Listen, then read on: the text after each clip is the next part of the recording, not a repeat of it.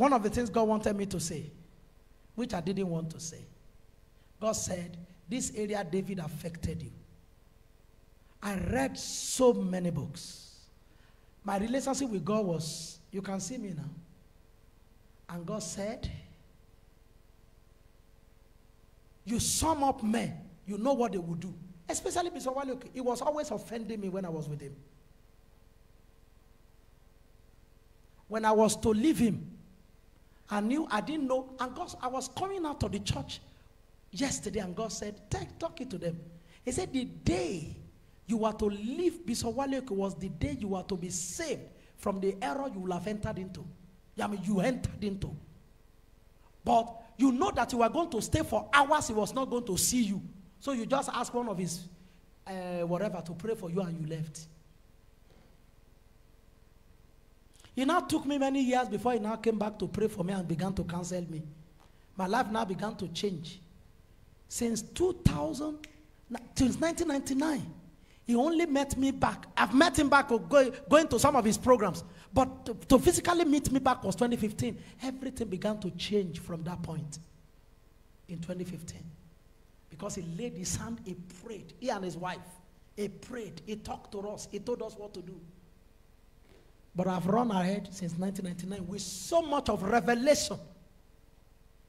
I'm an orator of God's word. Orator. So much of revelation of the word, so much of revelation from heaven. But so that's the reason why right now I don't get it twisted. I keep talking to him. I've told him I'm coming to meet him in Nigeria this year. Even with what he's doing, I don't care. He has always been like this. He has 10 programs in a day. He will do program and faint. They will take him to the hospital and say, I've not finished my message. He has always, he's evangelistic in nature. So he accommodates so many people. He has a large heart. He can tell 10 people he will be there. And most of the time he will be there. But by the time he gets home, he's wrecked. He called me, he texted me the following morning, we'll fix another time. I slept off. He was with Pastor Jerry Eze. He was with Pastor Jerry Eze. He's from there. He wanted to pray for me, but he slept off where he was in his room. He texted me. I just said, thank you, Daddy. Thank you, Daddy. Thank you for your time. You will have said, what is that? Or you don't reply. That's what all of you do. That's the reason why you will see power of God in Africa. You don't see it here. Because your mouth is too big. Your mouth cannot be big, and the grace of God will be big at the same time. He can't. Ordinary husband, you don't even follow. You don't even follow to be able to get the blessing that is there. Wife, submit to your husband and say, that's another place where I say submit to one another. That is, that is a leader in that family. Some of you you want biblical marriage, but you don't want biblical tenet. Some of you women want to rule your husband. You have learned about women emancipation, women empowerment. That's what you're using in your home. I get it. Please, can you cook something for me to eat? There are 2 jobs that are your jobs from heaven as a woman. from heaven. To give him children, to give him food. They are your job from heaven. Heaven sanctioning. You can start arguing. When you rewrite your Bible, come on. You see, I was thinking about all this yesterday, and God said, let them know. And God told me something. He said, you're doing something wrong, David. He told me you are doing something wrong. And when he began to tell me, I said, no, I can't teach this, please, God. I can't teach. He said, so you will ruin people's lives. He said, tell them. You cannot talk everything you think. There are things that must perish with you. You cannot dishonor a man just in the bid of telling him the truth, a servant of Christ. You can't do that. The one who calls him stand with him like a mighty, terrible one to execute judgment over people. And God told me, he said, David, it's not about you. Talking to them, it's not about you. That's what you see my wife assessing, and her life is going forward. She has not finished PhD. They have offered her a job for PhD. She has not finished. You can see her being quiet. But that's what she assessed. God told Felix Adejuman's wife, with the way you are, and you know she can talk, you will die and nobody will miss you. Then she submitted. And the husband said, the only prayer I pray for my wife, I don't want to be seen.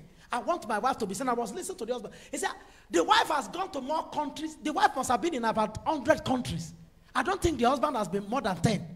He just stays home. He said, that's the prayer I pray for her from my heart. That God will take her everywhere and she will be seen. But not me. But she changed her name. She submitted. And God said, teach these people that are young because they will ruin their families if they don't know how to talk. If they don't know when to talk, that is how to talk, that is when to talk, that is what to talk. That is how, that is when, that is what. Because the art of the wise teaches his mouth. The art of the wise teaches his mouth. Oh, I've seen the nakedness of our father. Everybody come and see. His generation is cursed today. He has not been removed. Some went back. Because the father was drunk. Don't you see that he's the one who caused it? Why did he drink? How can you be Noah that saved the whole life and you're not drunk? The man is tired. He was building the ark for 40 years. After he finished building the ark, God killed all his friends.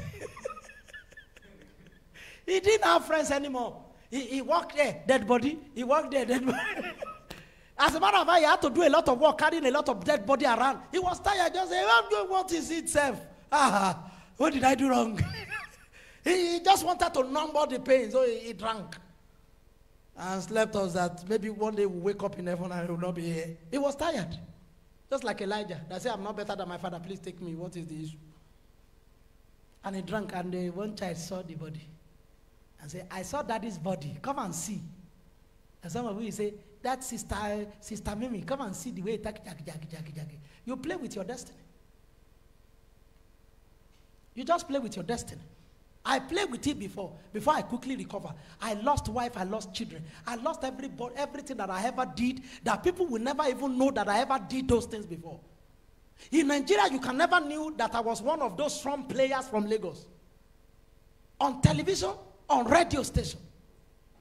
Holding fort in Ikeja. Posters everywhere. You cannot, if you go there, you can't find out I ever did anything.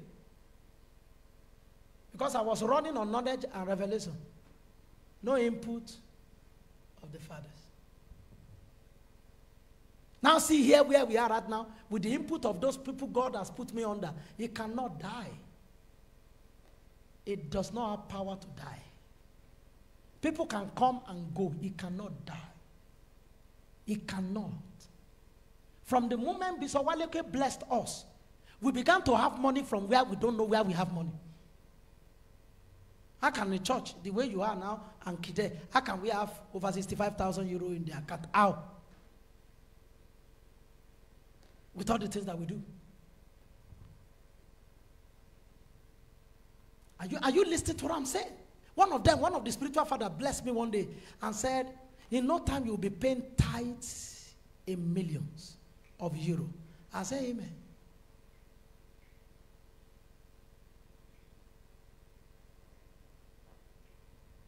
One of you came to me one day and said, sometimes, I don't know why I don't want to submit to whatever. I say, it's the spirit of insanity.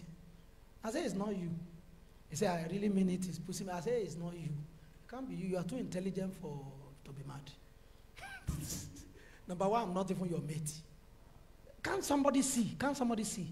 This is the age of my father. Is there not something you cannot talk? No, on a more serious note. That's how you meet your lecturer. Somebody who holds the key, whether you graduate or not. He said, Mr. Kankara, I don't like the way you talk in the class. He said, okay, I see. He's going to tell all his friends to deduct marks to frustrate you.